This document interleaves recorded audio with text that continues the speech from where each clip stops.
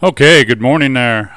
This is James here again, and I'm going to show you a little tutorial on how to bring and edit text and put it into Easel with multiple images and being able to cut different depths. So with that being said, we're just going to select a text. I'm going to zoom in a little bit. I'm going to type in my name.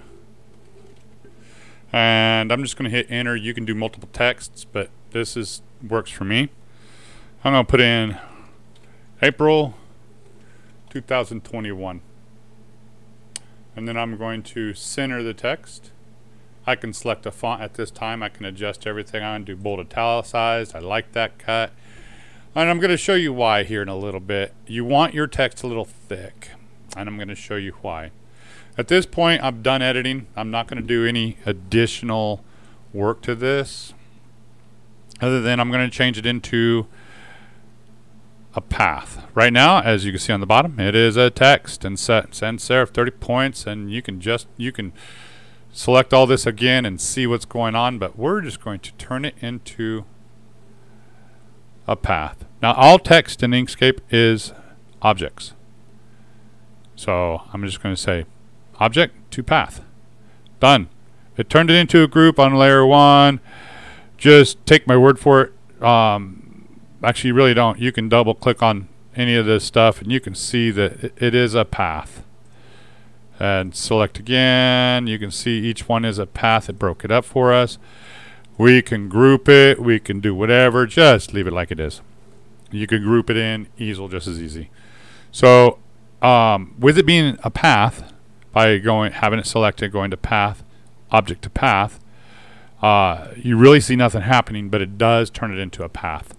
So at this point, we just want to left click file, save as, give it some name. Let's just call it text. It is an SVG. We're saving it. We can cancel this or close it, whatever. We've already saved it, so it doesn't matter. With INKSCAPE up, I'm not going to go into much detail other than bringing in a couple objects and showing you how to manipulate them in here. So you don't want to open, you want to import SVGs. Okay, so I want to import my text. Done. There's what I just created in Inkscape. It looks a little wonky over here, and I'm going to show you why here in a minute. Let's import something else. Import SVG. I'm going to bring in a drawing. It's going to just be that. Simple. So it looks like it's going to cut the whole thing out, which is fine. But we don't want to clear the pocket. We just want to cut on path. That's outside, inside, on path. So there's those little yellow things we don't like because it's trying to keep everything copacetic. So with that being said, let's get back to this. So our text is thinner than this 1/8 inch bit. So do 1/16 inch bit, and that should get you cut. As you can see, it now will cut all the way through. So if you're cutting the depth all the way through 12 meters or 12 millimeters, cut it all. Bad thing is, here's the tricky thing. This is going to be in any particular image you do. If your bit is thicker than the font, it will not cut it. So lie to it. Seriously, lie to it. If you can get 1/32 or 1/64, by all means do it. 1/32 will probably be perfect. All you're going to do is scratch the surface. That's all you're going to do. So you can zoom in on this to make sure it looks good. Make sure it's going to cut all the way through.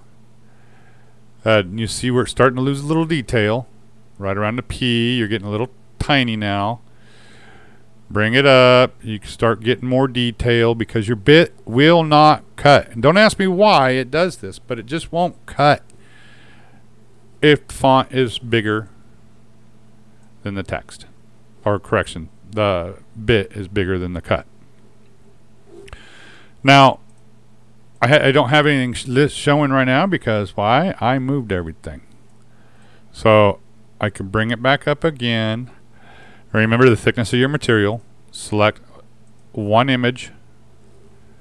You're cutting the leaf. Get your depth set right. Depending on how you want it just a little deeper. So in order to get rid of the nibs, if you don't want them, make sure your material is thicker than your cut. So what I'm saying is if your material is 1 millimeter, and you know you're going to be cutting 1.1 millimeter, just to make sure you get all the way through that, make your material 2 millimeters and cut it at 1.1. It's not going to make a difference. It's still going to go 1.1 deep regardless how thick your material is. So with that being said, if your material, blah, blah, blah, blah, yeah, in my tongue twisting days, say 2 millimeters or 2.7 millimeters, click OK. It automatically starts adjusting all your cuts. So if you know you're going to be at 1.1 or cutting 1 millimeter, cut it at 1.1 or deeper. You're going to hit your sacrificial piece of wood, but that's fine. That's what it's there for. Now you can adjust everything. Now here's a bad thing. I didn't group this. Oh, and I forget how to group in here. It's been a while, so I'm not going to even think about it. Combine.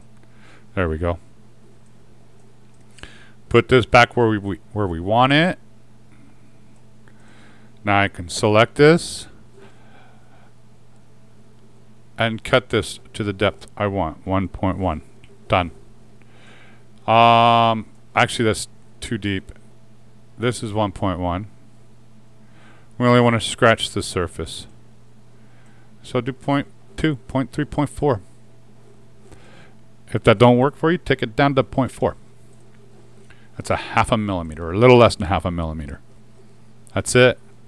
Ladies and gentlemen, you have a good day. I will talk at you later. I'm out.